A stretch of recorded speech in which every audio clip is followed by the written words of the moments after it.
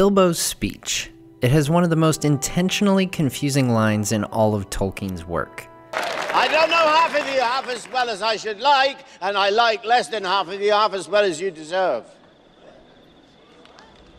Welcome to Nerd of the Rings. Today we're going to take a closer look at Bilbo's famous line to determine if it's an insult or a compliment. One thing to establish first off is that Bilbo loves a good joke. Did you see their faces? Just look at the gifts he leaves for people when he departs the Shire, as it was customary for hobbits to give gifts on their birthdays rather than receive them. For Adelard Took, who carried off many unlabeled umbrellas, an umbrella. For Dora Baggins, who was the oldest relative of Bilbo and Frodo at 99 years old, and who had written reams of advice for more than half a century, he left a wastepaper basket in memory of a long correspondence. For Milo Burrows, who never answered letters, a gold pen and ink bottle. I find these two gifts in particular very funny because if he would have just switched them, he could have been more nice than funny. But he chooses to be funny, which is awesome. For Hugo Bracegirdle, a great borrower of books, but worse than usual at returning them, he gives an empty bookcase and notes it as being from a contributor. It should be noted that not all his gifts were jokes, though. Many of the less well-to-do hobbits were gifted handsomely. The book mentions Rory Brandybuck and Gaffer Gamgee doing quite well. Now that we know Bilbo is not just a prankster, but he also shows great fondness, let's get to the speech. He starts off his speech by saying, "I'm immensely fond of you all, and 71 years is far too short a time to live among such excellent and admirable hobbits." This gets a tremendous outburst of approval. Later comes the big moment. I don't know half of you half as well as I should like, and I like less than half of you half as well as you deserve. In response to this, there's some scattered clapping, but most of the hobbits are trying to work out whether or not it was a compliment. We know that there are 144 hobbits in attendance.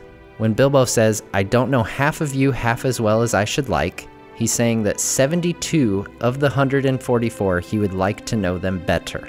The action he is referring to here is knowing them. There's no mention of whether he likes them or not in this first section. However, saying that you would like to know someone better could naturally be taken as a compliment, so he is at least complimenting half of the attendees. Now the tricky part. And I like less than half of you half as well as you deserve. So somewhere between 1 and 71 of the hobbits, he likes half as well as they deserve to be liked. So for example, if on a scale of 1 to 10, a hobbit deserves to be liked an 8, but Bilbo only likes them a 4, that would qualify. However, if he likes someone, let's say Lobelia Sackville Baggins, a 1, and she deserves to be liked a 1, she would not qualify in this statement. And let's say this guy, Bilbo, likes a 4, but he deserves to be liked a 9. He also would not qualify because that's less than half, not half. Maybe this guy, Bilbo, likes a 4, but he deserves to be liked an 8 because he'd probably be a lot more fun if his wife wasn't around.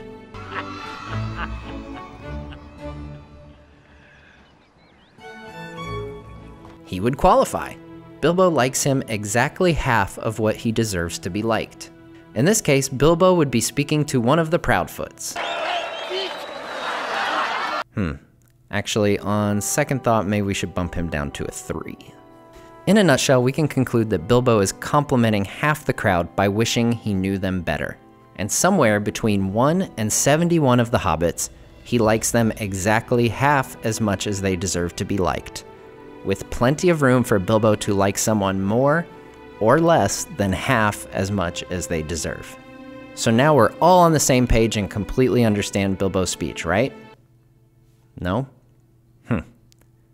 You know, I'm starting to think the guy who invented a dozen languages and one of the greatest mythologies of all time was smarter than all of us and is kind of messing with us just like Bilbo did his guests. Did you see their faces? Well, please subscribe to Nerd of the Rings, and I promise that I will like you at least half as much as you deserve. See you next time.